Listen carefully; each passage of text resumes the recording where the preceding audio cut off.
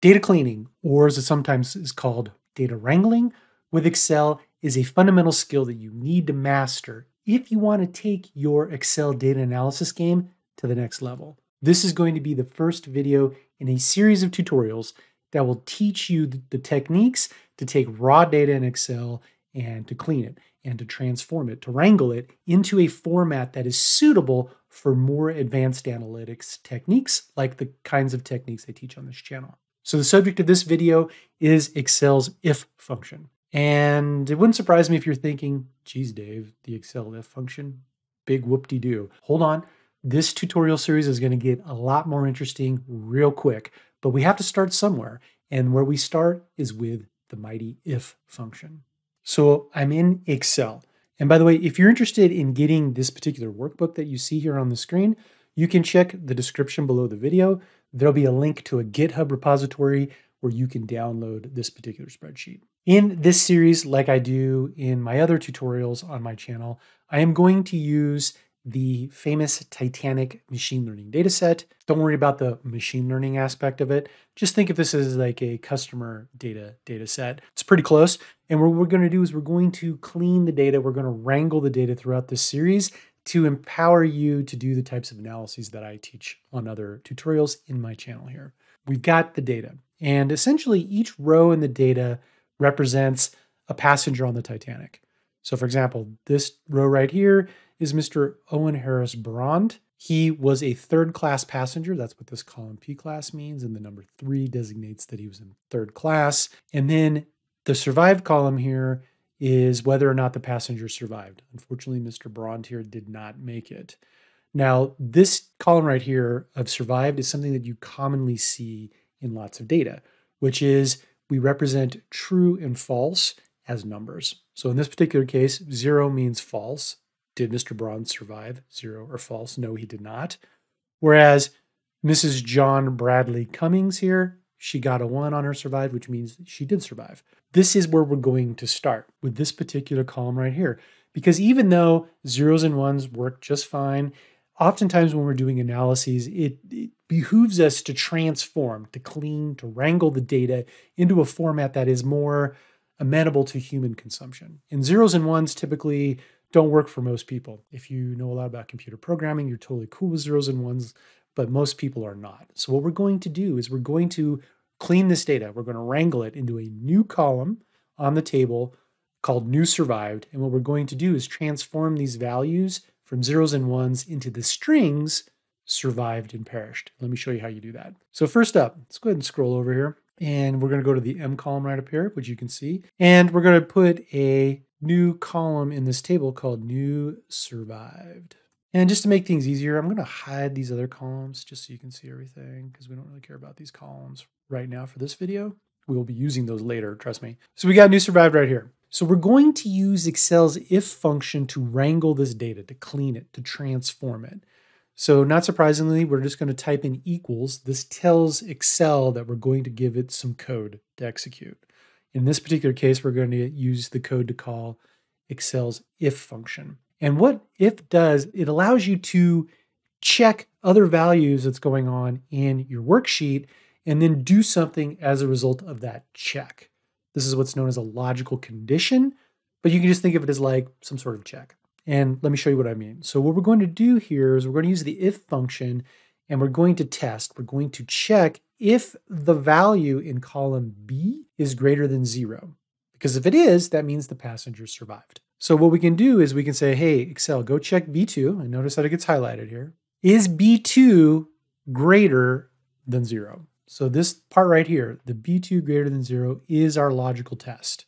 It is the check. So the if function says, cool, if the condition is met, if the logical test, if the check is fulfilled, what do I do? Well, we want to have survived put in instead of what we had before, which was 0s and 1s. Excel says, okay, cool, great. What do you want me to do in the case when the check doesn't pass? If the logical test fails, put in perished instead.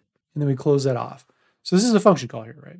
If you're not familiar, we're using the if function. We put everything within parentheses, and then we tell Excel how we want the function to operate. Hey, Excel, execute the if function. Here's my check. go look at B2 and see if it's greater than 0. If it is, put in the string survived in the cell, otherwise put in perished. So all we need to do now is hit enter, and we get this nice autofill capability, and it just goes all the way down. It fills the cells as a result of our logical condition. And we can see here perished and survived. Awesome. So this is great.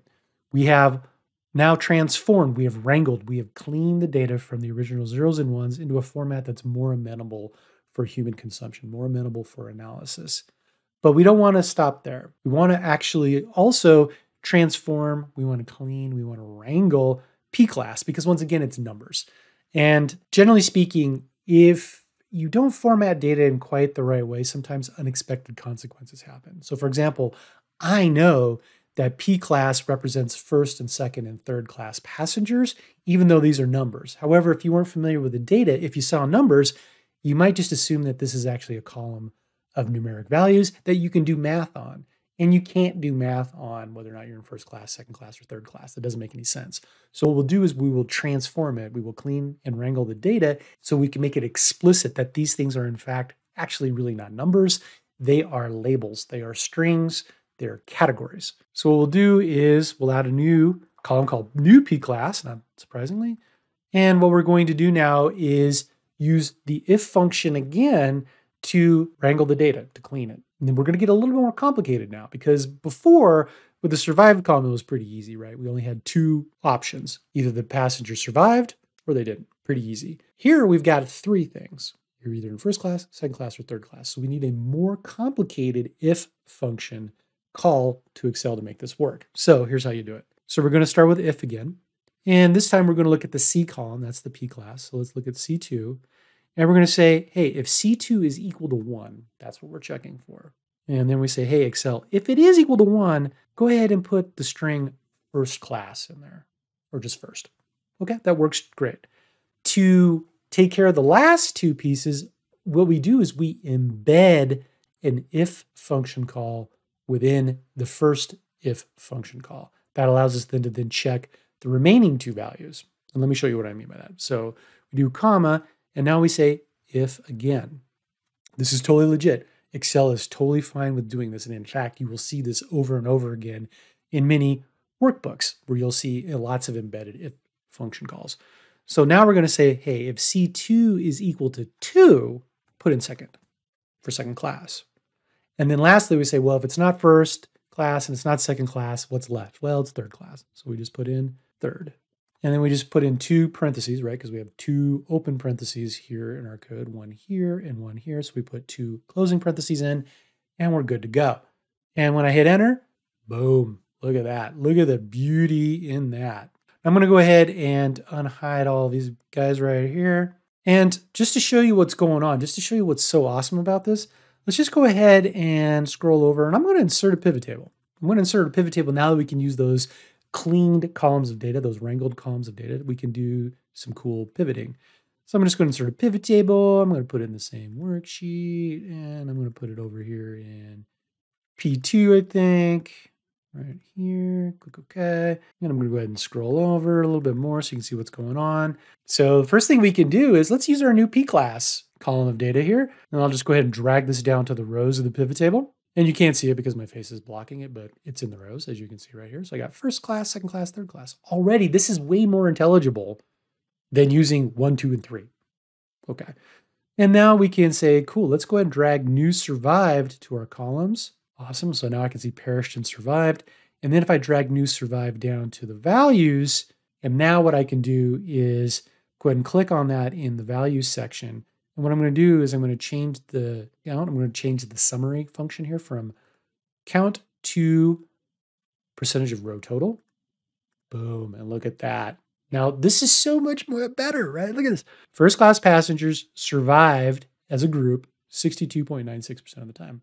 Notice how much easier this is to understand what's going on. But it gets even better, right? Because what I can do is I can go over here and I can drag sex down to the rows. Ooh, look at that. Look at these. Look at that. So first class females, second class females, overwhelmingly survived. 92.11%, 96.81%. This is the first video in the series. We've cleaned and wrangled two columns of data using the mighty if function. And already we're seeing the benefits of our work in terms of quickly and easily seeing what's going on in the data and start to understand what's happening with these folks on the Titanic. If you're interested in upping your data analysis game with Excel, I'm going to put a couple more videos on my channel here and here for you to take a look at. That's it for this particular video, the mighty if function in action to help you clean and wrangle your data in Excel. Until next time, please stay healthy, and I wish you very happy data sleuthing.